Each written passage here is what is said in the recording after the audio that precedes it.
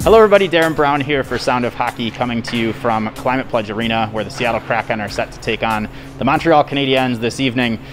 You know, they are a desperate team here, the Canadiens. They are 1-5, I believe. Their only win coming on Thursday against the Detroit Red Wings.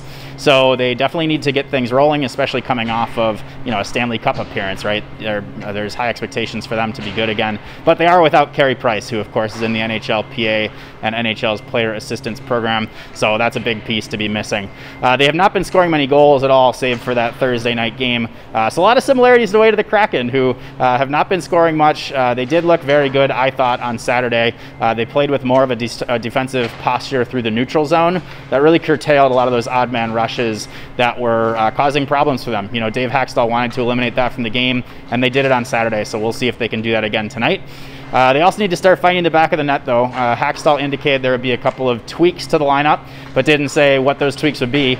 We think that means that Hayden Fleury and Ryan Donato draw back in tonight, and we think that they're going to continue mixing guys throughout, you know, until they do start winning games. So, but that time is now. I mean, the Kraken need to start getting some wins in the win column, start racking up some points, because if they just keep losing, well, things are going to go downhill very quickly. So, good opportunity to get a win tonight against a team that's struggling, like I said, but let's see if they can pull it off.